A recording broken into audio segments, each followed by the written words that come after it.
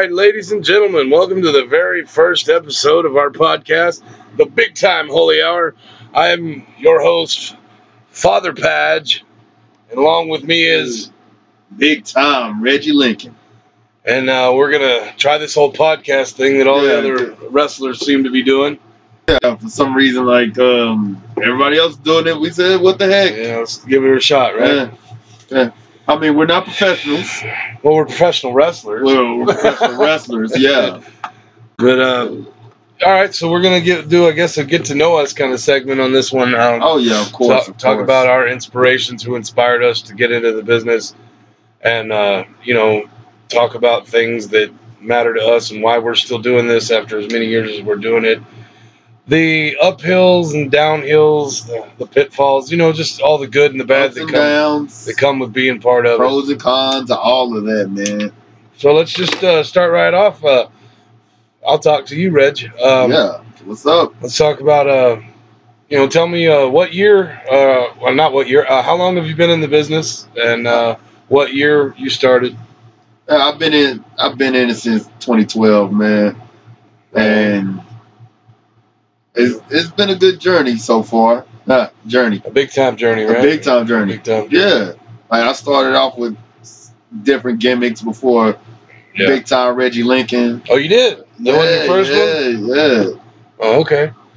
Oh man, right on. Trained by Killer Tim Brooks. Tim Brooks, WCCW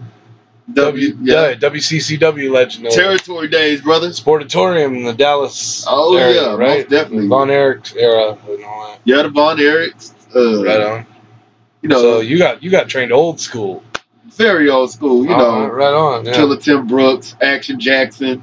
Badass, yeah. Right on. That's why I got this old school mentality sometimes. Hell yeah. All right, cool. They taught me etiquette. They taught me a lot of things, actually. Right on, man. Man, it is really storming outside. Yeah. I don't know if y'all can hear that, but it's coming down outside. It's raining pretty hard. Yeah, it's raining outside. Thunder. I mean, we're inside, so. Oh, yeah, we're good. We're in comfort of our lavish studio here. Yeah. All right. Well, so that's a little bit about you. What about you, man? Well, I've been in it a little bit longer than you. I got in it in 2002. I started training in the summer of 2000. 10 years before me. Yeah, it's been a while. But I'm also quite a bit older than you. I'm 34.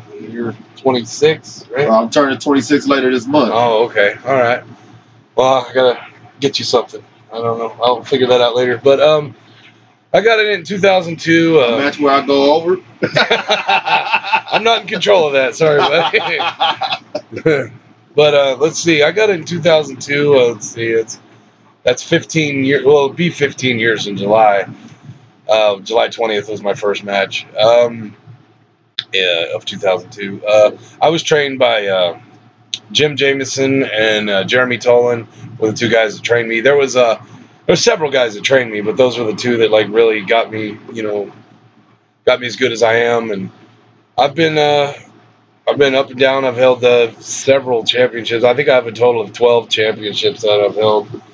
And it's I've traveled all over the United States and some other countries and stuff. And I've had a great time. Never been out of the country before, man. Well, I used to go out of the country before I was a wrestler, but that was before you needed a passport to go teenage drinking in Mexico.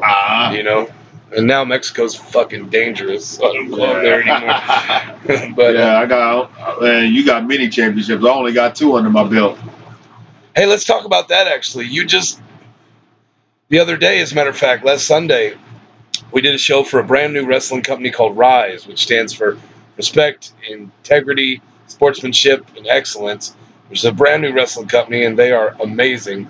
They're from Amarillo, Texas, run by Damian Blood and Lilith St. Star, and they are Lily St. Star. I don't remember what she goes by, or Lilith Blood, whatever. They're husband and wife, and they run this promotion, and it was really good. And you were involved in a crazy match. It was what was that? It was a scramble match, I guess. Yeah, it was a triple threat scramble match with myself. Yeah. Benjamin. Well, he has a long name. I would just say Benjamin Cumberbatch and Chris Wolf. Yeah. And the stipulation in that match was you had to go to the time limit, And there's several title changes during that, and when the time ran out, whoever was champion left as champion, right? Correct. So Cumberbatch came in as champion. And he left as champion. But you won the championship twice. Yes. Once off Cumberbatch and once off Chris Wolf, right? Correct. Okay, cool. All right, so you won the title twice. Yes. It's called the New Era Wrestling 5280 Championship. Okay. That's out of promotion in Colorado called New Era Wrestling. Right. I mean, it looks like an awesome promotion, man. I'm going to have to get to Colorado soon. Yeah. You know, I'd like to go to Colorado anyway, if you know what I mean. Oh, yeah. I bet you'll love to indulge in the culture of Colorado. Oh, yeah. I'd like to get something to eat, if you know what I mean. Well, there. But, oh, yeah. Something very edible. Edible and sweet. But, all right. So, we'll talk a little bit about our inspirations. Like I said, growing up to me, like I said, I'm a little bit older than you are. So growing up to me, it was the 80s and 90s. I got into watching professional wrestling when I was 4 years old. My mother watched it every Saturday, and I fell in love with Hulk Hogan. Hulk Hogan was the be-all, end-all to me. He was I didn't even care about anybody else. And if I saw a match where Hulk Hogan lost, it was like the worst week of my life at that young age. Yeah. I was like, nobody can beat him, and that stayed kind of like the same for me. Growing up, he was still my favorite. And then I started paying attention when in the 90s, I started paying attention to the cruiserweights. And I'll never be able to wrestle like a cruiserweight. I knew I would never be able to wrestle like a cruiserweight. Shoot, these days, the time and age, guys your size are doing more cruiserweight moves than cruiserweights. Like KO and stuff, like Kevin Owens and those guys? Like Keith Lee. Keith Lee is a bad son of a bitch, man. Oh, my God.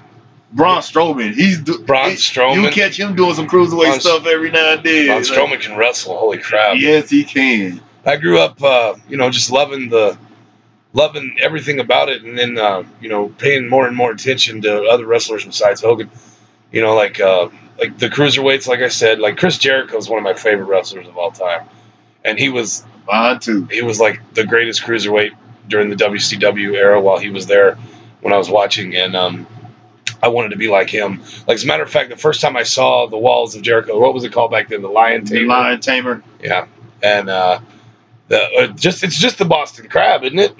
That's what it is, right? A more advanced version of the Boston Crab. More elevated, right?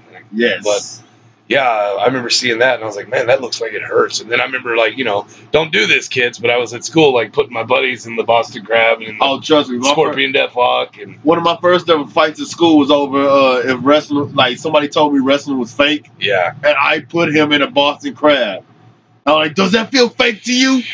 Does that feel fake to you? I did the same thing to this fat kid when I was in school. He was talking about it being fake, and I said, you know what? And I slapped the crossface on him. Oh, nice. And he was crying. Turns out, I didn't know what I was doing, so I legit hurt this fucking kid, But I was in 8th grade, and I was just being a stupid ass. But I still won't. It's disrespectful to call it fake because it's not fake. It's not. It's not fake. It's not. It's sports entertainment, and that's what we're here to talk about. Is what entertained us, what inspired. Well, yeah, what got us to going where we're at. I mean, because we're both pretty well known in the independent scene of wrestling. Not too well known yet for me, but you're getting there, man. I'm trying to get there, man. See, my inspiration is more the tag team wrestling. I love the cruiserweights too, and singles and all that. But when tag team wrestling came on, I just sat there. I was quiet. I jumped up and down at the exciting moments. I fell in love with the Legion of Doom first. Yeah, definitely. The Legion of Doom or the Road Warriors, whichever one you want to call them. I mean, same thing. It was the Legion of Doom. And since I was more of a WCW mark, I was into Legion of Doom, Harlem Heat, the Outsiders. Those are my tag teams. And then, all of a sudden, I see this show called ECW. And it was a different type of wrestling that I was used to seeing. I wasn't seeing this in WCW or WWF. And that was this tag team called the Dudleys.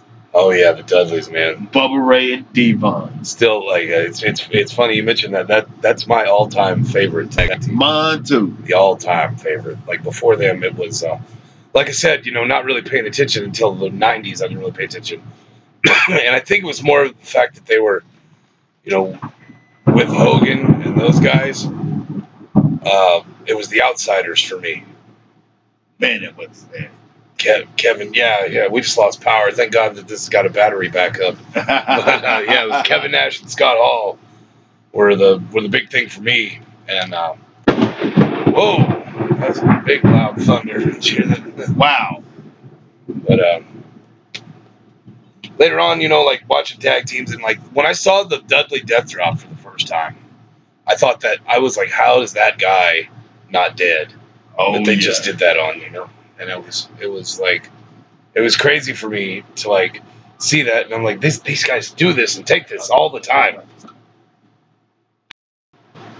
So anyway, like 2002 comes along. I just graduated high school in May of that year, and I knew that I wanted to go off and train to do this. So I found a little wrestling school, and I went there, and I started learning, and it was a big school. There was like 64 people, and they used 2 different buildings for these training things. And when it was all over, I think it was 5 of us graduated. Wow. Yeah, there's a huge dropout in training. Yeah, I mean, I've seen that too in Killer Brooks school.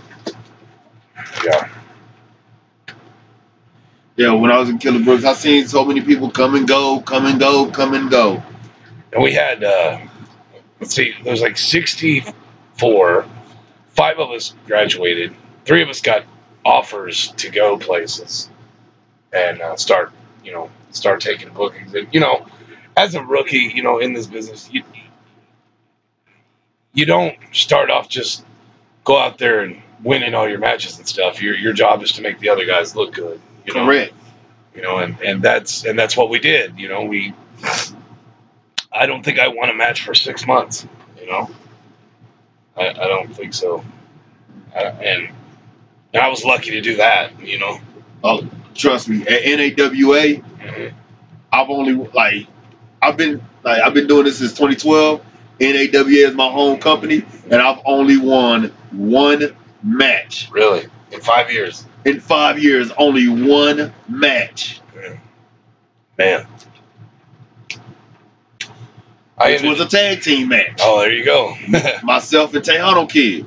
Tejano Kid, huh? Yeah. Right on. Yeah, which I mean, it was funny because I guess a lot of promoters see me as a tag team guy, and it was funny because I mean, well, not all promoters, but some do see me as that way. Well, you are a tag team wrestler. I mean, you can tell by the way you work. Yeah, I mean, which I have nothing. I mean, I can do it all singles, tag team, I know. cruiserweight. But yeah, and it all started when I was a kid. And I always wanted to be a tag team wrestler, like watching teams like the Dudleys, Edge and Christian, the Hardys. Matter of fact, Harlem Heat, the Outsiders. I'll even go to TNA promotions like Beer Money, Team Canada. Yeah, there you go. Yeah. Who else can I name? Just all types of tag team action. I tell you, like when I was younger, speaking of tag teams, you mentioned Legion of Doom. I really liked them, but I'm going to go even around the same era. I was actually a fan of the Rockers, Jannetty and Michaels. Not a bad choice, man. Those guys, but the Rock and Roll Express. You want to go old school? The Rock and Roll Express, Gibson and Morton. Yeah, those guys. They kept it pretty basic, but the way the charisma that those two had, when they were in the ring, and they went into Hall of Fame this year. Yes, they did. The WWE Hall of Fame this year, and I was really happy. I think it was long overdue. I was happy that they were finally put in there. They were one of my all-time favorites, and I was really some of the matches they had with the Midnight Express. know, the feud between them was Oh yeah, most definitely. was great. But as far as I guess, well, we kind of veered off point here, but I'm going to go ahead and talk about tag team. You and I actually tagged against each other last month in Oklahoma for BCW in the BCW tag team tournament. You remember that? Yes, yes. Great match. It was a great match. You and your partner, CJ Ward, against me and my partner at the time, Brock Landers. We had a really good match. It was back and forth the whole time. I mostly beat the hell out of your partner that match. Oh yeah, yeah. I mean, he got some good stuff in on me. That little sumbitch knows how to work. Oh, CJ Ward, yeah, great guy. Yeah, great guy, great worker. Mm-hmm. Oh man, I'm looking forward to working with him, man. I'm looking forward to it too. And I'm gonna go ahead and give you a little bit of props here, since this is a real life podcast. Yeah, I mean this is this ain't kayfabe, so. Well, I know. Yeah, we Brock and I were wondering because we knew we were gonna go over and win the match. We were trying to think of a good finish to hit on you for the end of the match, and it was actually your idea to come up with this combination of Brock's finisher, which is the coup de grace, the double stomp. Yep. But he does it to your back. Exactly. So I set you up for the kill switch or unpretty or whatever you'd like to call that move. And I had you lined up for that, and then Brock comes off the top with the stomp to your back, and I sit out, and your face lands on the mat, and it was just really intense. Like the crowd popped for it. They were like, "Holy shit, he's not getting up from that." Nobody ever seen nothing like that before. And and I came up with a name for it, and I thought it was really good. It's a good name for it. I named it after one of my favorite heavy metal songs. Plus, my gimmick is a priest, and Brock's diving off the top rope, so we called it Holy Diver. And only if you and Brock could stay a tag team. Yeah, that would be fun. That'd be great. But I'm more of a singles worker. But yeah, you are more and of so a is he. But yet somehow you're the tag team champion. Yeah, I am the tag team champion at BCW. Yeah, that happened later on that night, and I'll get into the details on how that happened here in a minute. I mean, I never won a tag team title, but I'm a part of many tag teams, like on the indie scene right now. You're a part of a pretty successful tag team in Anarchy Championship Wrestling, right? I wouldn't say the most successful. I mean, no, I said a pretty successful one. I mean, we're established. Myself and Tank Engine Tommy, right. we have this whole thing going on. What do y'all call it? What's your team? Soul Train? Soul Train. I like that. It's a Soul Train. Yeah, I like that. That's pretty cool. And we're gonna be at Anarchy, doing our thing at the next ACW show. Yeah, plug your show. When's your next show? May the 21st, man. 21st. Prom night, baby. And it's going to be hosted by the infamous Sean Vex. Sean Vex is hosting. Oh, yes. Sean Vex is special guest host. An old friend of mine. I actually got the opportunity. I wrestled him once, ironically, in a tag team match. His partner was a guy named Hot Sauce Marco Rivera. It was a 6-person tag. It was me, Chewy Martinez, and his girlfriend or wife. I can't remember her name. I really wish I could. Against Vex, Hot Sauce, and Diamond Icy. And we had a lot of charisma in that match. It was a lot of fun. Yeah, I love that guy, man. That was 10 years ago. Oh my gosh. Yeah, I love that guy. Matter of fact, one thing about Sean Vex, I don't even think he knows this, but he is the reason that that was a time where I almost gave up on wrestling. Yeah. Just completely gave up, and I said, I'm gonna just quit doing this. It's not worth it anymore. Yeah. But he is actually the reason I continue on today. Oh, right on. That's cool. I don't even think he knows that. Oh, really? Yeah. But he is the reason that I'm still doing this. I bet if he hears this, he'll know it. I bet. I'm gonna tag him on here, so I'm sure he'll see it. But there's me. Then there's also at OSW. I was also part of another tag team with Daniel King from one of the NWA Top of Texas workers. We called ourselves Black Excellence. Oh yeah. Yeah. Oh, that's cool. And then another tag team at Square Circle Pro. Myself and Tony Morales. Okay. Which, I mean, we're still on the losers streak. But, I mean, at Square Circle Pro, they also see me as a tag team guy, which I don't see that as a negative. When I say most promoters see me as a tag team guy, people think I'm saying negative about that. I'm really not. I love being in a tag team. I love being a tag team guy. I really do. Now I see now in Oklahoma, you know, I'm more of a singles guy. Right. In Oklahoma. Yeah, you've only had one tag team match in Oklahoma. Two tag team matches, right. Yeah, 2 tag team matches. But I mean, I feel like you tagged with Russo the first time. Yes, Rick Russo, man. Russo against Brad Sanders and Cody Burns. I don't know why I was going to call them Bald Discipline for some reason. Well, because they're both bald. Yeah, it's Burning Discipline. That's what it was. Yeah. Cody Burns and Brad Sanders. Yeah. Yes, okay. But I mean, if there was a way I could get one of my tag team partners up to Oklahoma. You want to get Thomas up there, don't you? I wish Thomas would, but I mean, because I mean, that out of all my tag teams, me and him would like that's the most established one of all the tag teams I'm in. Right on, yeah. Heck, if we can get Jackson Taylor up there, I would love to tag with him. I'd just love to get him up there. Oh my God, he can work. I would love to tag with him. I mean, Jackson would have to be a heel. Well, he could do it, man. He did it for 2 years there in OSW. Yeah, because I feel like me and Jackson Taylor would make a good tag team, actually. I'll tell you this, man. I'm going to get the opportunity to work with him on May 20th at Squared Circle Pro in the 6-sided suicide elimination match. And let's talk about Squared Circle Pro for a minute. Squared Circle Pro is just a great place to work. It's one of my absolute favorite places to work. My favorites too, man. And you know, they've been kind enough to give me the top heel spot there.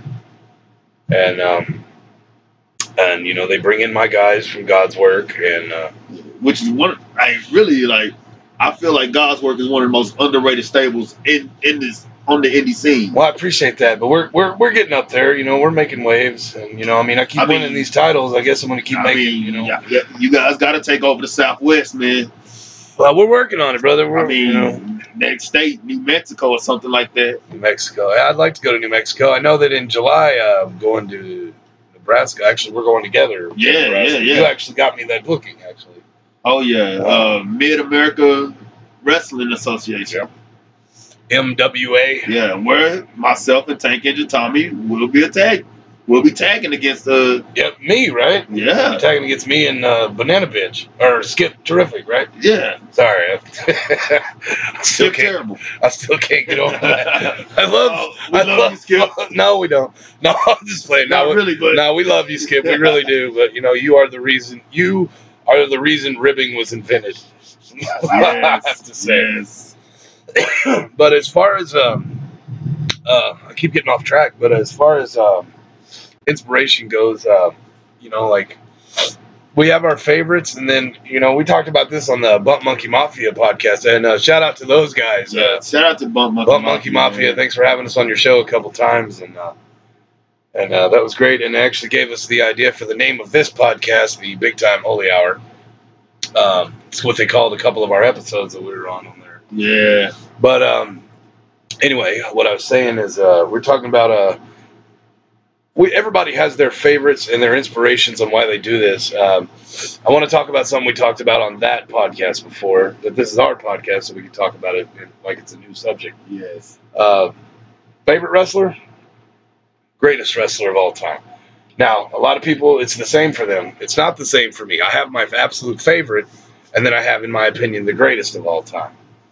Now, my favorite wrestler is Brock Lesnar.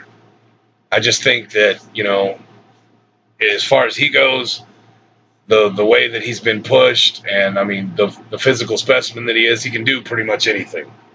You know what I mean? And nobody will ever have a first run like he did. It'll never happen again, because he's just a supreme athlete and just, you know, can do anything that he sets out to do. And he'll be the first to tell you that, or actually Paul Heyman will be the first to tell you that, because Brock hardly ever talks because he doesn't have to.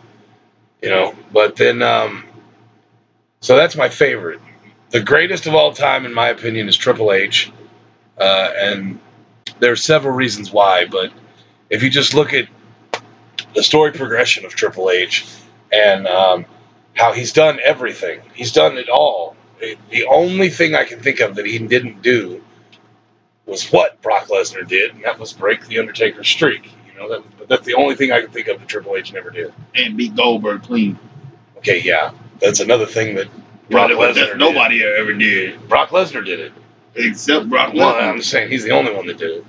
But let's go ahead and hear yours, man. I'm actually pretty anxious to hear yours because I don't remember your answers from the. Well, the greatest wrestler. Are you gonna go greatest first? Yeah. I mean, I gotta say Triple H, man. Okay, yeah. Because my favorite is actually hard to call. It really is. Okay. Like, cause I mean, it's hard. Like, out of all the wrestlers, all the talented, like when you love wrestling, it's kind of. It's absolutely hard to pin down. Hard to pick a favorite. Yeah. Yeah. But before him, for me, before Lesnar was even around, my favorite was a toss-up between the greatest Triple H and Hulk Hogan. You know what I mean? Like I said, I was a tag team guy, so yeah. I mean, I had favorite tag teams. Yeah. I didn't have a favorite specific wrestler. Let me ask you something. There's this big thing that's always been like, and it's been said for years. You had the Legion of Doom, and then you had Axe and Smash. Did you think that Axe and Smash was just like a straight-up direct rip-off of the Legion of Doom?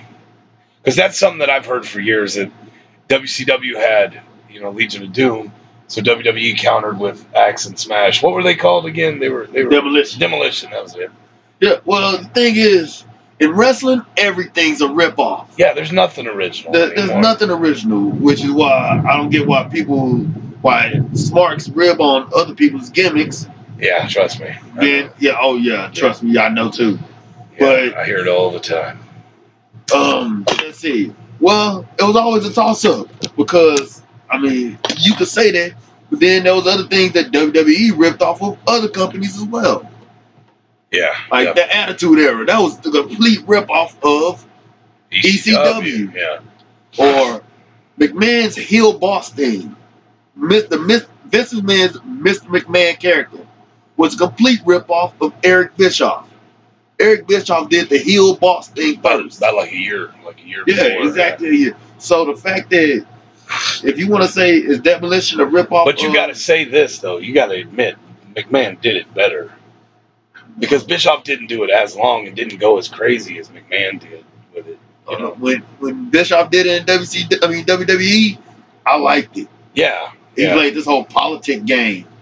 Definitely. While Mr. McMahon made himself seem insane, like Eric Bischoff played this whole politic game, where he picked favorites. Right. It wasn't about favoritism with Mr. McMahon. It was about like just how insane he is. Yeah, definitely.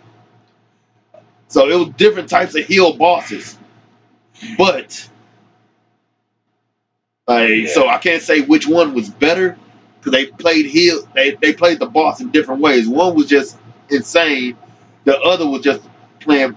Was an asshole. Well, pretty much what he showed was what Bischoff's heel gimmick was a play off of what, in my opinion, actually goes on in the back. Okay. The whole politic game. Yeah, definitely. Like, because, I mean, let's be real. This politics still happens today. There's no way you're going to get away from it. And you're always a part of it, whether you Dude, we were part of it earlier today. Like, for real. Like, with all this crap going on between the two promotions in Amarillo and getting thrown right in the middle of it, Like, but we're not here to talk about that. That's some negative shit. And that ain't our spot to talk about. Yeah, we definitely ain't going to do that. No. But check out Rise next time they throw the show. But anyway, wanted to say this. I do remember hearing you say at one point, because you said it was hard to pin down a favorite. Shawn Michaels was like... Yeah, Shawn Michaels is at least up there. Yeah. Top 3. Yeah, definitely. I actually met him back in 2002. Before I went off the train, we actually went to the same church in San Antonio, and he was... Oh, really? Yeah, that's awesome. Real cool, and that's when I found out his real name and everything. And I thought it was a goofy name because the pastor was up there naming all the new members of the church, and he said that Michael Hickenbottom. And I was sitting there next to my friend Mike Connell, who was a guy I went to high school with. And I just started laughing. I was like, Hickenbottom, and we're sitting up in the balcony, and we're way up there. This church was the size of an arena. It was Cornerstone Church. I mean, you know? of course. Pastor John Hagee, you know. So yeah, I mean, if it's a church that Shawn Michaels is going to, yeah, I'm pretty sure it's a big church. I wouldn't expect to see him at a small church. Well, I looked down. Just because, I mean, at a small church, he'll just be so crowded. Because everybody wants to go to the same church as Shawn Michaels. Well, I didn't even know he was going to church there. I just went to church there because my friend Michael. Oh yeah, of course. There. But I looked down and he was like, "That's who that is," and I was like, "Oh my gosh, man!" And I was, I mean, I know I was there to worship the Lord, but I was just distracted because I was sitting right above him, like looking down. I was like, Shawn Michaels is sitting, you know, second row from the front of the church, and I'm way up here in the balcony. I just kept looking down because. You know, and I didn't go bother him or nothing because that would have been completely inappropriate at church. Oh, of course at church, man. But like, you know, it was really cool to see him and then find out, you know, that was a cool thing. And, you know, that was kind of one thing that really. You actually was there when he gave his life to God, man. Well, I was there. I mean, he had already done it. Well, he already done it. But he was like a member of that church. And, like, the thing was, that was really weird for me. It was like, it kind of cemented my knowledge of wrestling being an alternate reality from actual reality. Oh yeah. Because at that point though, I remember it was around that time, like a week earlier, when Triple H had crippled him and put him in a wheelchair, you know. And then like I see him like, you know, 5 days later at church walking just fine and everything, and I was like, he's supposed to be in a wheelchair, you know. Like, and I was like, oh man, okay, all right, I get it, you know. But it still didn't dampen my love for it. No, or anything, you know. Matter of fact, I got a question for you. What's up? What inspired your wrestling persona?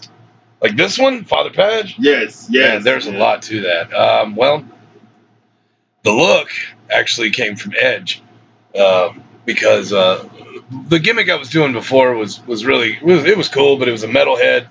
I just came out there, I headbanged, I kicked somebody's ass, and I left. You know, there was no real charisma or nothing. I just, you know, kind of like the Mojo Rawley thing. You know, he's hyped all the time, and then he just runs away. So, is there anything outside of wrestling that inspired that? Yeah, definitely. Yeah, well, see, my I remember the stories of my dad would tell me. My dad grew up as a caretaker in a cemetery, and so did my uncle. My dad and his brother and my grandfather ran a cemetery in Oklahoma, and they would talk about how scary it was to live out there and stuff. Oh yeah, and I remember thinking, I was like, well, I'm never going to do that shit. That sounds crazy as hell. I don't want to fucking, you know, like. And then I was like, but they would say how scary it was to like live out there, and like, because their house was right next to the cemetery, next to it, and he would like my dad's window faced the cemetery, and he remembers that he told me that right near it, he remembered that there was a grave that had been dug, and he would look up at his window and he would see where that fresh dirt was down there where they had just buried someone, and it was like 20 feet from his window. Oh, you know what I mean? And he would like look out, and he said it was a scary experience. And I just started thinking about that growing up, and I was just like, man, I'd like to do a dark kind of character, you know, something that, you know. But then it ended up being, you know, like the three influences I had were the look was from Edge, because I love the way Edge would come out in that trench coat, you know, the black trench coat. I always wanted to do something like that. I still haven't ever done that, by the way. But I wanted to have that kind of charisma coming out and everything. And, you know, being in the Indies, we didn't have a whole lot of pyro in our entrances and stuff, you know. But, and The Undertaker was a big part of it. You know, I was a big fan of The Undertaker. And I liked the darkness perspective, you know. And for the first, I'd say, 4 years of my career, I dyed my hair black, and I dyed my beard black, and I looked dark, but I was my character. I couldn't get over. I grew up my whole life. Everybody told me I was really funny. Yeah, you know what I mean. So I wanted to be like this funny asshole character. Well, then, you know, that starts to fade off. People are getting used to the jokes I'm telling, and you know, a certain promoter approached me about going super dark with the character, and I was like, all right, you know, let's give it a try. And then it took off from there, man. Like, because Mad Mike Payne was the guy that was with me at my first ever match as Fther Padge. I had a match. I remember the date exactly. As Fther Padge, my first match as Fther Padge was February 21st, of 2009 in Saginaw, Texas, which is a little suburb of Fort Worth. And Mad Mike Payne, or Mikey as he's known now, was my partner, or my manager, whatever you want to call him. And I showed up there and I had this huge choir robe I was going to wear out to the ring. He just happened to have a black suit jacket in his car, and it fit me perfectly. Nice. And I put it on, and it looked way better with the priest collar than the choir robe did. And I went and I looked in the mirror. I was like, I've got to buy a suit jacket, So like a little bit of brother love, the look, you know what I mean, but black instead of white. Yeah. Edge as far as the attire as well. The Undertaker with the darkness aspect, and I've got to say, like, before I'd even done that gimmick, I had come up with what I thought was, like we said earlier, nothing's original anymore. But I swear I'd never seen it done before. I came up with a finishing move that is basically, if you want to technically name it, like what it is a spin out reverse face buster. That I called Padge's Peril. Well, when I became Fther Padge, I changed the name to the Baptism by Fire, and I didn't ever see anybody use it. And now Bray Wyatt uses the exact same finishing move. And Bray Wyatt and myself are both dark characters with evil spiritual connections and stuff. So yeah, what you were talking about earlier about people accusing people of ripping, I get it all the time. I get, you know that, you've seen it. People Trust me. Call me the Bray Wyatt ripoff or whatever, and I don't know. I mean, it doesn't bother me enough to where I'm going to take time to get in some smark's face and be like, "Hey, listen here, you dumb fuck. I was doing this. I was doing this fucking 6 years before Bray Wyatt. When he was still fucking Husky Harris. Wrestling in cowboy boots. Yeah. By the way, I didn't mean to ruin your reality if you didn't know that Husky Harris was Bray Wyatt, But yeah, so that was the thing that inspired me. Like, there was several things that inspired me, but mostly it was The Rock. The Rock, as far as my persona at first, because he was so funny and quick on his feet, and just said whatever popped into his brain, and that's the way I was at first.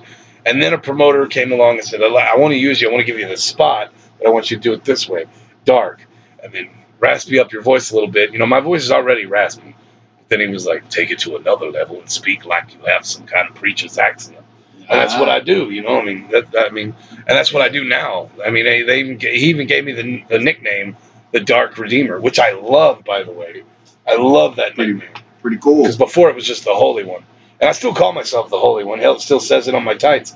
Whoa, back that shit up. I don't wear tights. On my gi bottoms, But yeah, so that's where the inspiration for Fther Padge came from. There's several of them there, but what about you, man? Where'd you come up with the big time gimmick? Well, you gotta think. There's different big time personas, man.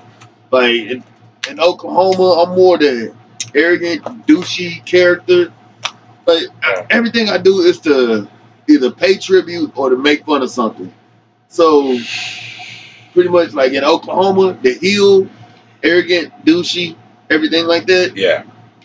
Well, the wrestlers that it came from are people like The Miz, MVP, Chris Jericho, Ric Flair.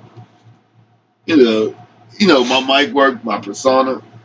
Now, the inspiration outside of wrestling, like I said, arrogant, douchey, selfish. So pretty much Kanye West. Oh, I hate that guy. Yeah, I can see that actually. Yeah, Kanye West, man. Take a look at greatness. I mean, yeah. I just think I'm the greatest man in the world. That's where the greatest man in the world thing comes from. That's where the gimmick comes from. Because think about it. Like Kanye West thinks so highly of himself. Sure does. So now, anybody who knows myself, know me growing up, I'm completely humble. Yeah. I'm completely and people even tell me, dude, you need more confidence in yourself, man. But in the ring, you're personifying that. Yeah, so I'm the complete opposite. Like I was the complete opposite of the man I used to be. And I just think so. Now in Texas, the guy with the afro and that just happy-go-lucky guy, right? With the afro and everything like that. That's actually it's actually a tribute to my grandmother. No shit. Like, cause she, like, yes, Okay.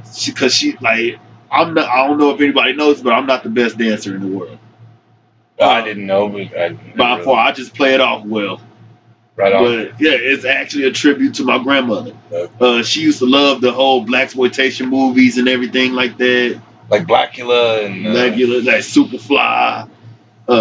And then one of my favorite shows is Black Dynamite, which she would have loved if she was allowed to see it. Black Dynamite. That was, I saw the movie. I never saw the show. Oh yeah.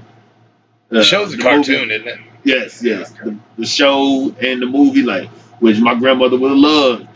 Like, the whole blaxploitation thing, like, the pure baby face and just all happy, big time Reggie Lincoln that you mainly see at ACW and every now and then at Square Circle or at TCW. Let me say this though. Before that, you were doing like a '70s gimmick, right? Like, Yeah, that's what I was talking about, the '70s gimmick. oh, you're still doing the '70s gimmick. Yeah. Because you do have a huge afro, man. Oh yeah, like every different promotion gets a different Reggie Lincoln. That's cool. Just so the world could see how different I can be. Right on, man. I could definitely appreciate that. But yeah, like the whole '70s thing, the afro, happy-go-lucky, pure baby face, big time Reggie Lincoln. Yeah, that is actually a tribute to my grandmother. A lot of people don't know that, but that's what it is. I want to say this, and if there's any promoters listening to this, we have been trying for almost a year and a half now to get a one-on-one match with each other, and nobody's booked it. Somebody always finds a way to mess it up. Like, it's always almost happened. Like, every time we have worked with each other, but it's always been a gimmick match or a tag team match. And we had the closest we had was September of last year was a triple threat elimination match with me, you, and a guy named Wapo. And I eliminated him. And then you and I went another 10 minutes. Yeah. And you eliminated me. And that was the only time you've ever pinned me. Yeah. Like every other time it was like I go over on you, but I think every time it's been dirty. Except the last time in Oklahoma, actually. I was dirty. I kicked you in the nuts. No, I mean, actually the time before that, in the 6-man. Where was that at? And hitting Oklahoma.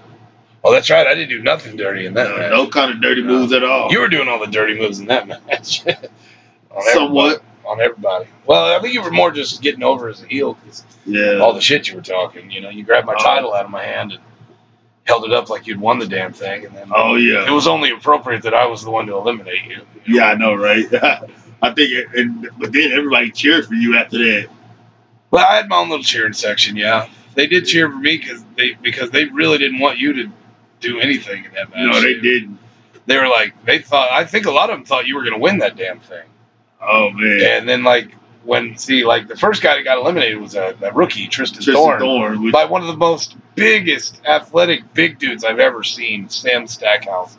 That guy hit a spin back kick, a Pele kick on Tristan. And I was like, that dude is 400 pounds. How did he do that? Yeah, I know. And then I got the second elimination on you. And then I eliminated Brock Landers and then Sam Stack. I won the whole match, but man, let's talk about that. Let's not talk about that match. That was a fun match. But this brings me to my next point real quick. And that is, I want to talk about if you have a top 3 of your own personal favorite matches that you've ever had. But I want to start with you this time because I'm always starting these subjects out. So do you have a top 3 of your favorite matches and or best matches that you've ever had? Well, let's see. Top 3? Yeah. First, I have to say this tag team match I had at Square Circle Pro. Okay. With Nolan Phillips and Ryan Justice versus me and Tony Morales. Well, it was Nolan. They called themselves Intelligent Design. Right. Yeah. Which I'm still upset at them for passing up the opportunity to call themselves Nolan Ryan. Right, that just makes sense. It makes perfect sense. It's both their first names. Yeah, exactly. But I guess they don't like baseball. I don't But, know. yeah, that was one of my favorite matches. They went over on us. Yeah. But that was one of my favorite matches. That was just a couple months ago, wasn't it? Yeah, yeah. And then let's see, another one of my favorite matches. Another one of my favorite matches, not even online. But it's another tag team match. Matter of fact, my top 3 favorite matches, I think, are tag teams. Really? Yes, Well, that's because you're a tag team specialist, though. That's your deal. Yeah. There's nothing wrong with that. If you like what you like. I like being a singles match wrestler. Let's see. The second one would be myself and Tank Engine Tommy when we faced the Halloween crew at ACW. Right on. Which was the Halloween crew. That's the Black Rocker and Jack O'Lantern.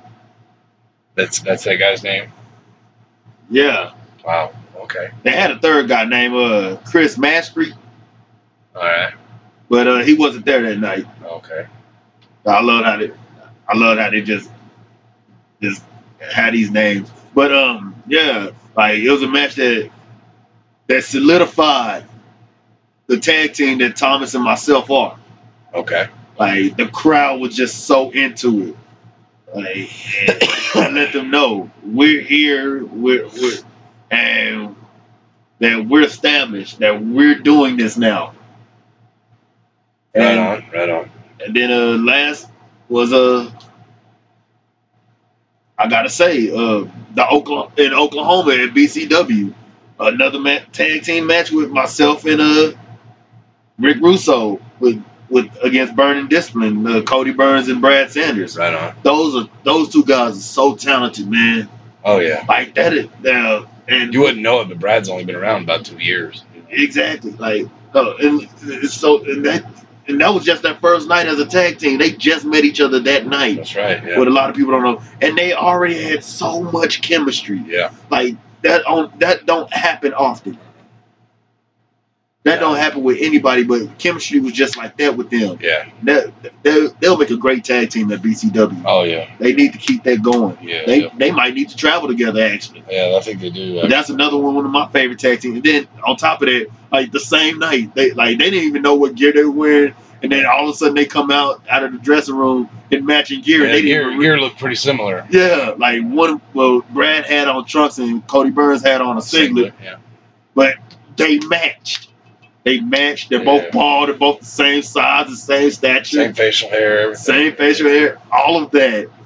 Well, that was actually Terry Pantera's idea to put those 2 together, just because of how they looked so much together. But the chemistry was just like that. And then in the back, they were talking. What's funny was they're in the back. We're just talking about random things, and they had so much in common. Yeah, dude. Like they like the same music. You found your double. They do the same. It's like that don't happen often. Like just right off the bat. That's a good tag. But that was one.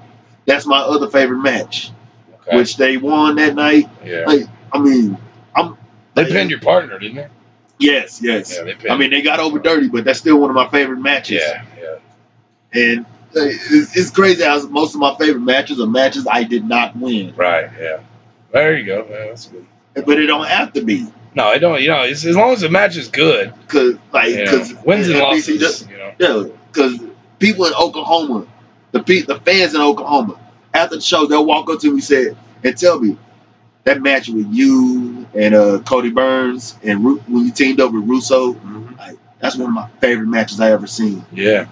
Like they still tell me this to today. Like yes, they might boo me and everything now, like because I'm grateful to BC. I'm grateful to BCW for letting me be their top heel. But yeah, they said that's one of their favorite matches ever. Yeah. Like I had like 4 different fans walk up to me and tell me that they also tell me they missed the Afro, but they say that's one of their favorite matches they ever watched, man. They wish that could happen again and again. Cool, man. What about you, man? Well, top 3 is it's so hard.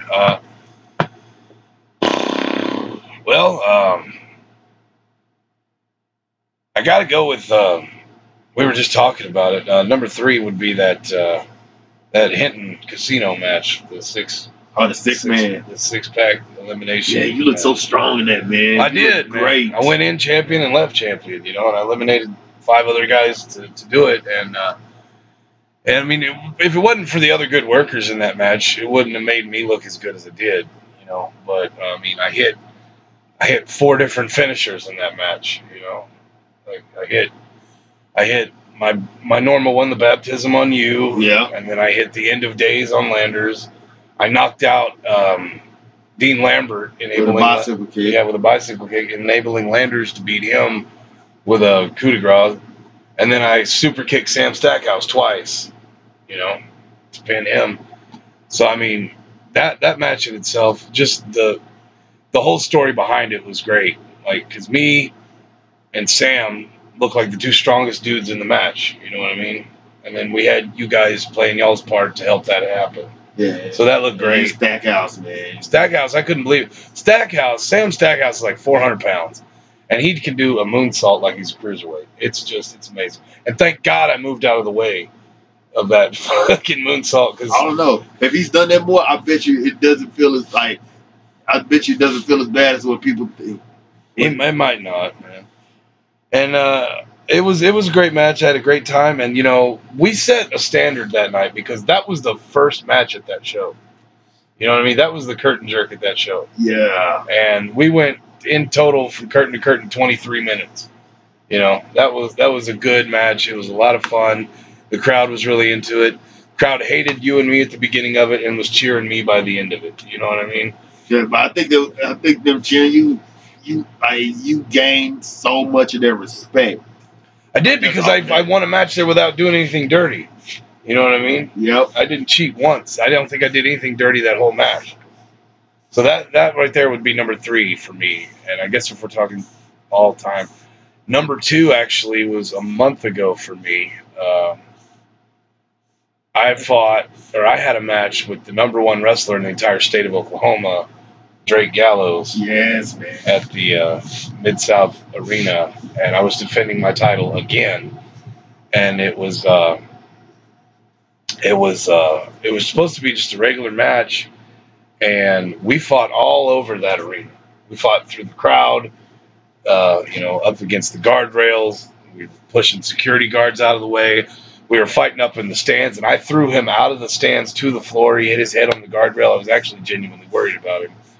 And we ended up, having a real good match. I went over at the end with the baptism, and then, I ended up winning the match. It was a real good match. I can't say enough good things about Drake Gallows. He's not just a great worker, wrestler, but he is a hell of a promoter and knows exactly what he's doing when it comes to that stuff. And then, let's see, number 1 for me will probably, until I have a better match, will be I had a match in January of 2010 in Uvalde, Texas, which is actually where I graduated high school from. I had a 2 out of 3 falls match with a guy named Johnny Damage. And it was 2 out of 3 falls, and it was, we went 20, maybe 22, 23 minutes, and it was, I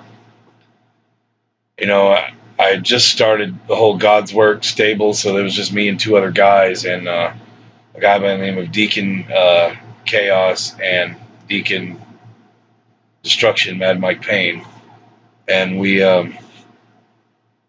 had this match, me and Johnny Damage did, and it was 2 out of 3 falls, and he got the first fall on me in like 7 minutes. Hit me with a super kick and then a moonsault off the top rope. And he pinned me. And then we went another like 10 minutes, and I got the ref distracted by Deacon Chaos, and Deacon Payne slid me in a kendo stick. And this was crazy ending to this match. I reached back from one end of the arena to the other, boom, hit Damage in the head with that kendo stick, and I slid it out. And I covered him and hooked the leg, got the 3 count. And I walked around and let the crowd boo me real bad for a sec, And then I got up next to him, and I kneeled down on him with my knee on his chest in prayer position and got the second 3 count right in a row. And the fucking place was pissed off. Oh, man. And when we got back there, man, we just hugged each other, told each other we loved each other, and it was the best match that we had ever had. Like, not just between the two of us, but like in our careers, because we hit so many spots in that match, dude. Like, he hit me, he hit my big ass, because he was like 210 pounds. And he hit my big 270-pound ass with a fucking Blue Thunder Bomb. Nice. And yeah, and he hit me with a moonsault, and he was, you know, he's one of the only guys that could just like pick me up and walk around with me, because the dude is fucking strong, man. He could like walk around with me in a scoop slam position and scoop slam me, and like he was, you know, he was fresh out of the army as soon as he got into training. Yeah. You know? So he was strong, and he was one of the most natural, gifted wrestlers I've ever seen. And unfortunately, he had to stop early, and he had nothing but up. He could have just gone. He could have gone way farther than anybody I've ever seen. Like, because he did not. Nothing bothered him. No risk at all bothered him when it came to anything in the ring. Like the third day, like I knew him. I remember he was in training. He'd been in training for a few months when I met him.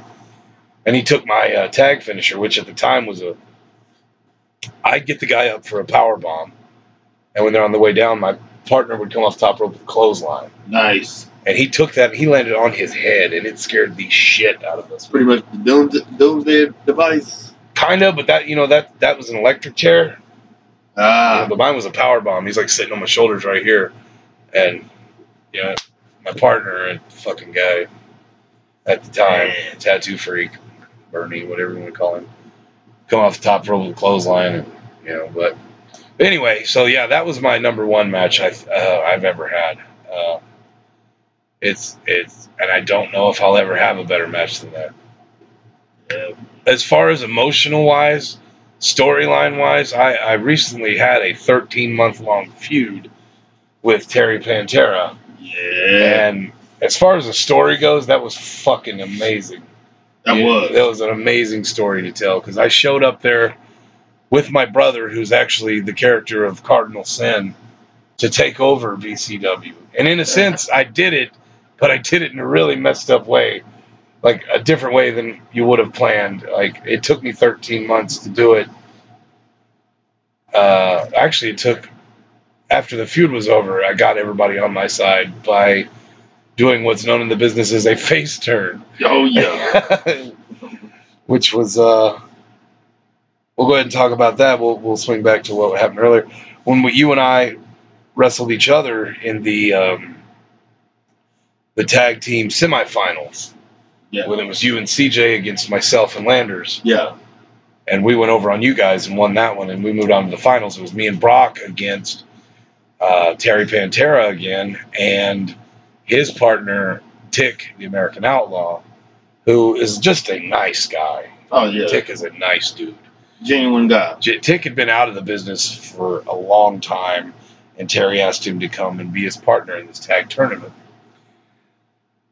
And the rules for the tag team tournament finals was Impulse rules, which Impulse rules are, it's a two-fall match, and anyone that gets a pin on the either side, like if one guy from one team gets a pin, he's already the first half of the tag titles. Him and the guy he pinned are done. And it's down to the other two. Well, I pinned Tick after a super kick, a little outside interference from Cardinal Sin. A super kick, I pinned Tick, so I was done and Tick was done, so I was already one half of the tag team champions. Yeah. Well, then Brock, my partner, went up against Terry, and Terry pinned him with a Pantera twist, which is basically the twist of fate with a little twist on it. Yeah.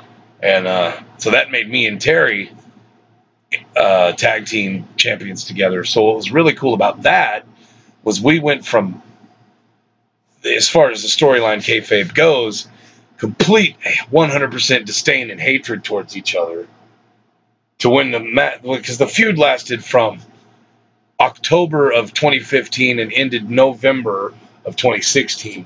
Yep. It was over. It was completely over. We had our one final match, and I was fortunate enough to win that match. You know what I mean? Yeah. Like, that doesn't hardly ever happen where the heel, because until recently, I was the biggest heel BCW's ever had. You know what I mean? I was until the end of my match. You know, this most recent show. But yeah, you heard about that. So I pinned Terry the very last match we had against each other, and Bud Barnes, big Mr. Barnes, come out and attack Terry, reignite an old feud between them two. And I was trying to pull him off, saying, "Hey, this is over. As far as the story goes." I was like, "Hey, this is over. This is over." And he pushed me, so I super kicked him, and he was all thrown off balance. And me and Terry just looked at each other, and we grabbed him, and fucking boom, we hit him with a double STO, and Bud, rolls out of the ring, and it's just all confused. Yeah, Big Bud Barnes. Yeah. Oh, I thought that was. I was thinking about Brock. No, that happened at the show. Yeah, the next show. Yeah. Okay. So Barnes gets rolled out of the ring, and Terry grabs the mic, and to really elevate the story, he goes, "I just need to know, did you have anything to do with that?" And I straight up said, "I don't even know who the hell that was." And he says, "It's over." He puts his hand out, we shake hands, and I said, "Hell no, not after 13 months." I pull him in, give him a huge hug right in the middle of the ring. I teased it. Yeah. Well, yeah, it did tease it, but we didn't know that was going to happen yet. Yeah. We hugged it out. We were both just tears in our eyes, raising each other's arms, because this thing was over. Yeah. We thought we thought this was it. We're both going to go our separate ways. We're both going to be in BCW, but our feud is over with. And I'm proud as shit to say, with Terry's help, I wrote this whole story. You know what I mean? I wrote this whole story, and I was happy as shit to do it. And then he came up with the idea or I think it was actually the former booker, Mike, came up with the idea to have me and Terry win the tag team titles in a unique way. Very unique way. And when it ended up going down that way, it was the pop, the crowd reaction that night was the loudest I've ever heard it be. Because what happened was, well, to bring that up, what happened was I made a heel turn. You did make a heel turn.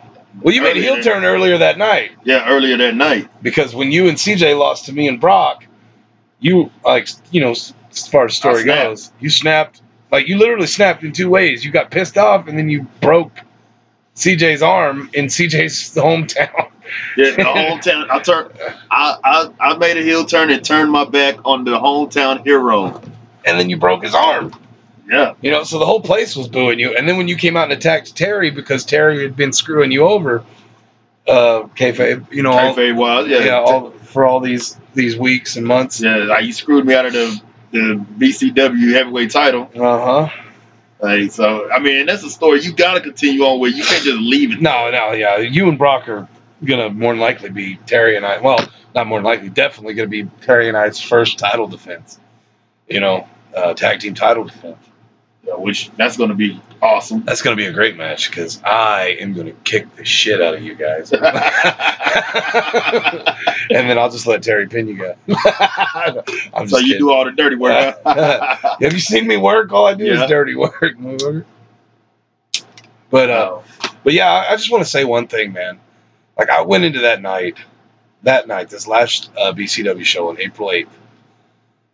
I went in there. I went in there that night as the biggest heel. Nobody got more heat than me, negative reaction than me at BCW. And I went in there that night as a big heel. You went in as a face. And by the time the night was over, it flipped. Complete switcheroo. The crowd is begging me to kick your ass, The crowd hated that you went over on me dirty.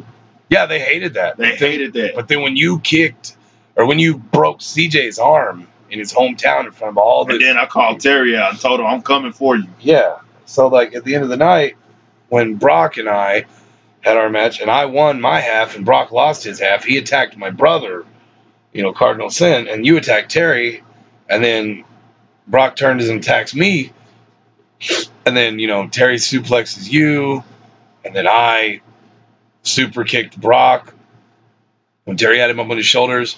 And then I shrugged my shoulders. I put my hand out. Terry grabbed my hand. We embraced. We hugged. The place, I thought the roof was going to come off that fucking place, And then, he asked me to say something after he was done talking shit to you guys. Yeah. And then when I said what I said, I saw you. You were trying not to mark out. But me and Brock just looked at each other did he really just do that? I know. It was hard. It was, good thing. The professionalism level that you have, you were able to not mark out for that. Yeah.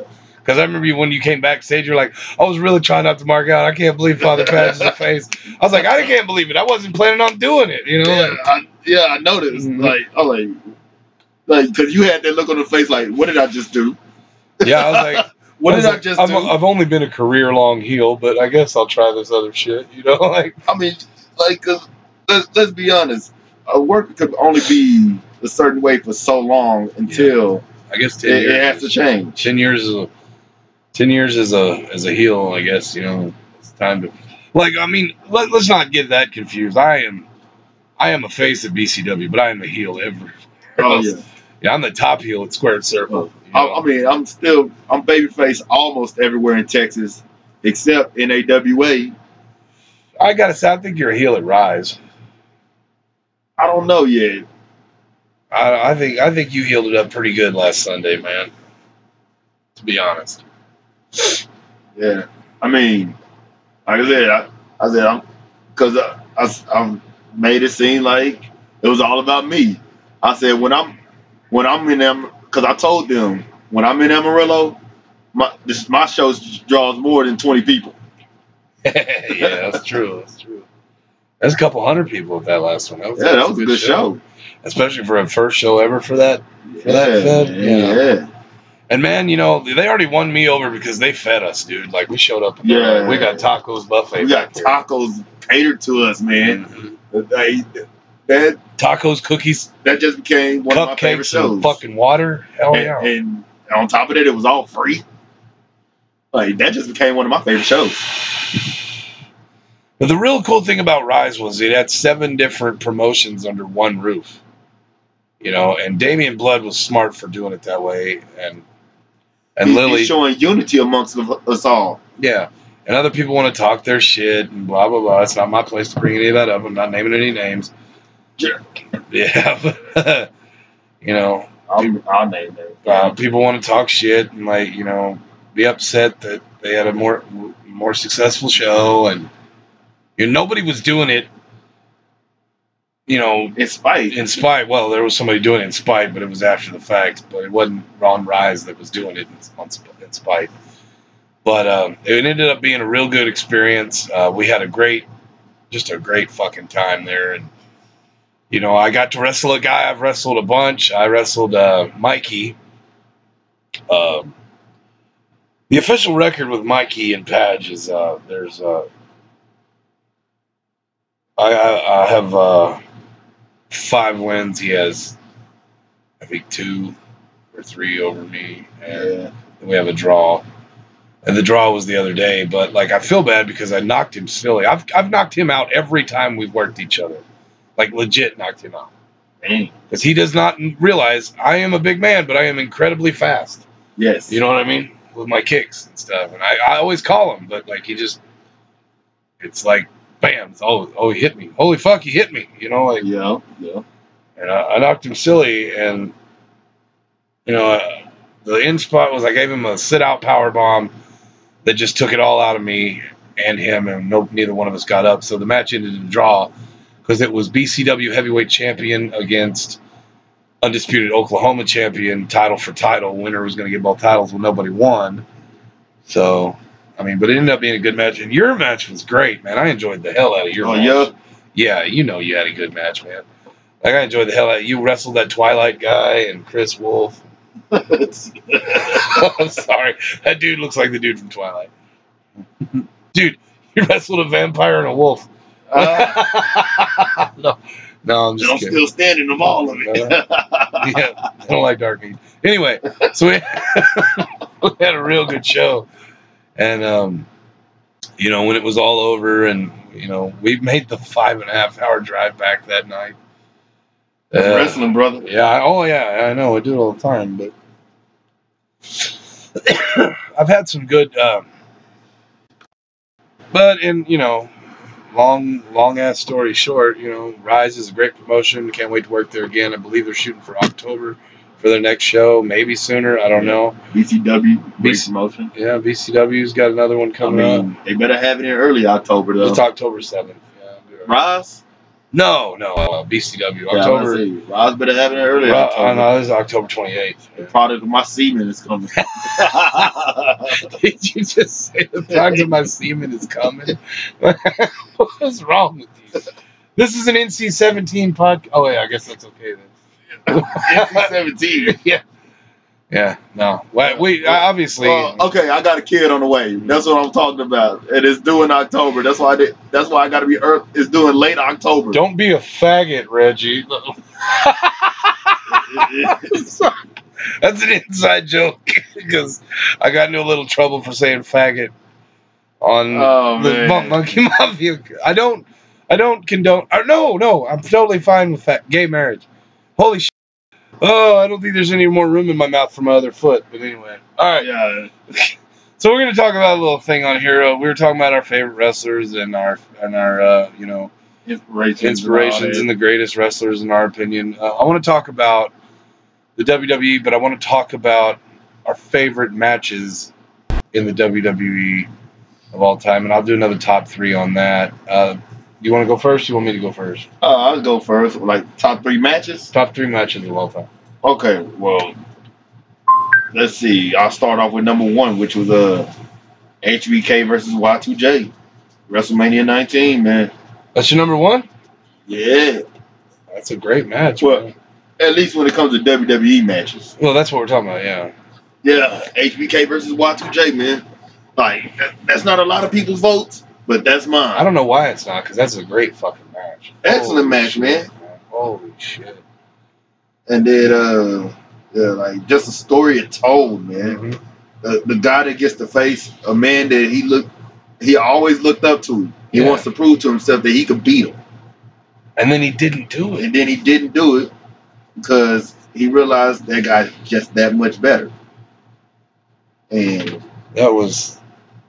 Oh, man. And the way that match ended. Oh. Like, it was nothing huge. It was no super kick. There was no... That's not the way it ended. The way it ended was that crazy roll-up that he got on him. Exactly. You know? And then when the whole thing was over and they hugged and you thought it was done. Thought it was done. No. And then Jericho rears back and just kicked Michaels right in the nuts, dude. And then face palmed him. And it was just like... I love JR's commentary on it. It goes, just such a classless act after he just has the match of his lifetime. And I was just like, yes, JR, yes. You know, I'm just sitting there with mouth wide open, like, oh my God, he just did that. And I'm like, this isn't over. You know, I was like, Mania is usually where shit ends. Mm-hmm. You know, but not for that, man. That's where it still continues. Mm-hmm. And then number 2, let's see, the first ever TLC match, man.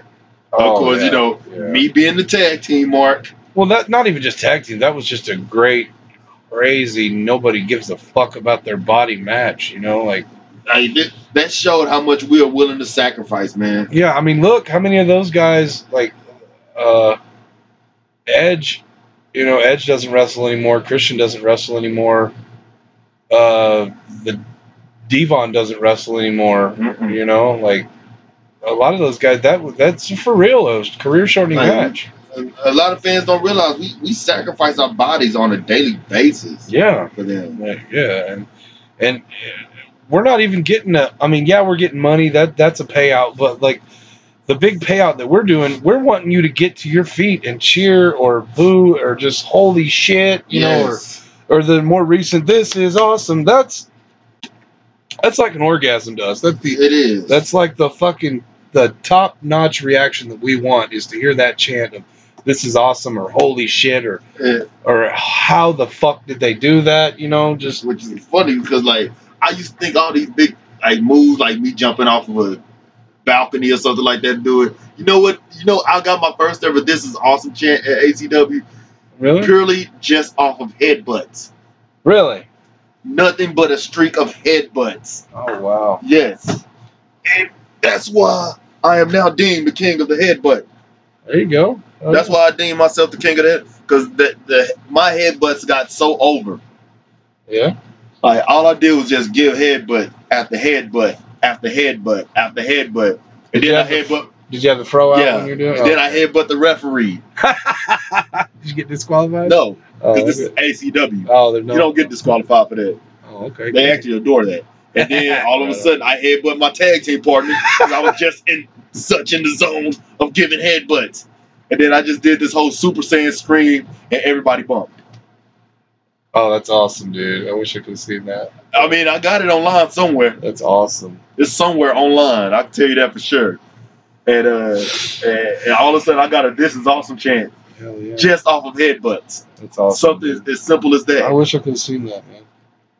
That I like. After this, I think I can show it to you. I can look for it. What about number 3? Mm-hmm. I got to think about that one. Eddie Guerrero and JBL. The bull rope match? Where Eddie Guerrero was just... No, actually, let me take that back. The triple threat. Benoit. This ain't WWE, so I can't... I will mention Benoit. Benoit.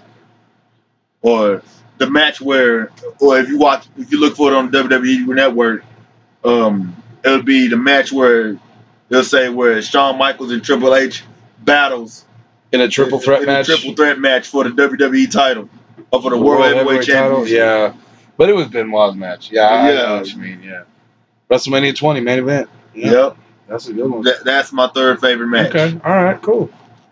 All right. What can you say about yours? Well, man, there's quite a few, but top 3 that I. There's not even a technical wrestling match, but number 3 would be Brock Lesnar and John Cena at SummerSlam 2014. Really? Yeah, he just destroys him, man.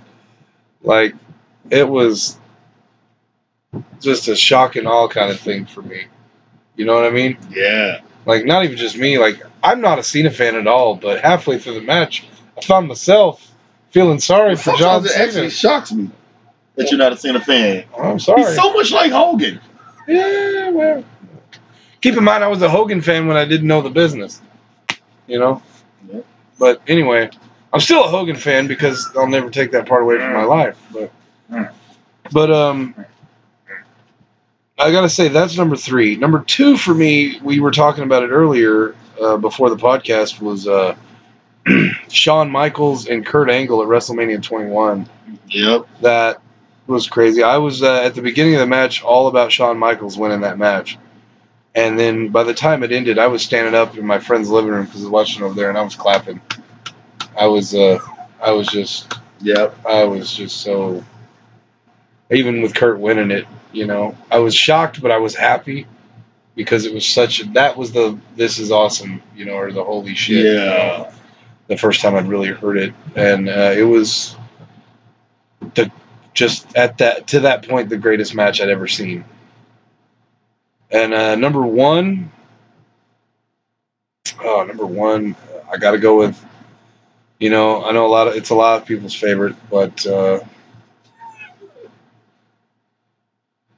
Shawn Michaels, Undertaker, WrestleMania 25. Oh, good match, man. That's great. That's just like the best match I've ever seen, WWE wise. But you know, there's some like. Was that our favorites, or was that the greatest? Oh, that was these are our favorites. Oh shit! Okay, well, yeah. My favorite, I'd have to go with those 3. My favorites, like the greatest, would be the same as number 1, the Shawn Michaels Undertaker WrestleMania 25. I really enjoyed the WWE title match at Royal Rumble 2015. Brock Lesnar as champion against Seth Rollins and John Cena, triple threat, where it looked like Rollins and Cena worked together to take out Brock. Yeah. And he just rises from the dead and kills both of them and beats. Because Brock Lesnar is that monster. Yeah, Brock Lesnar's the demon, man. Like he's unstoppable, man. Like, and it's insane the way they did that match. Like, it was great. Like, and the 2 curb stomps, and then he like goes to do another one, and he just picks him up midair, F5, and the match is over. You know, matter of fact, I'm probably gonna watch that match here in a minute. Like, let's do it. But yeah. So yeah. Anyway, so what else were we gonna say? Were we gonna talk about something else?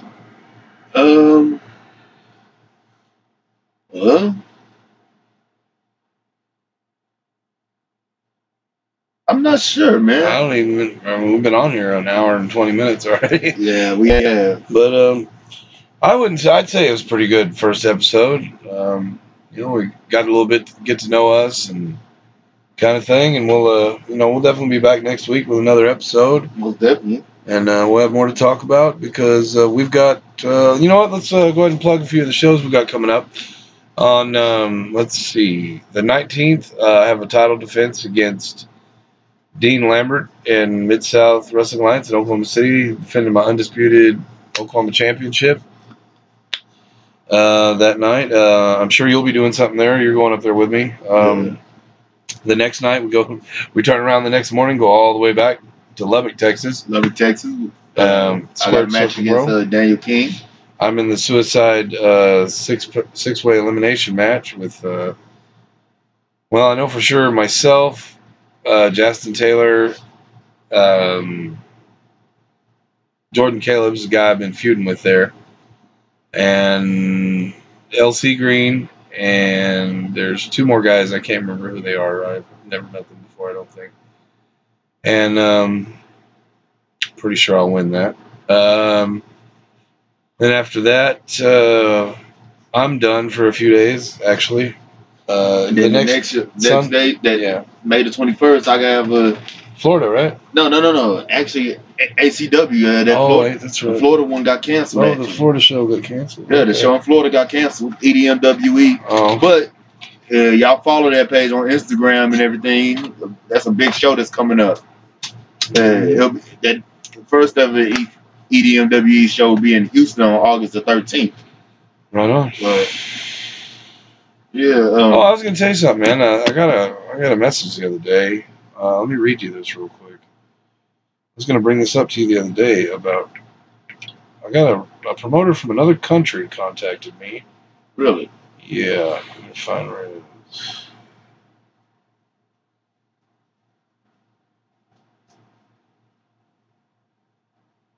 His name is.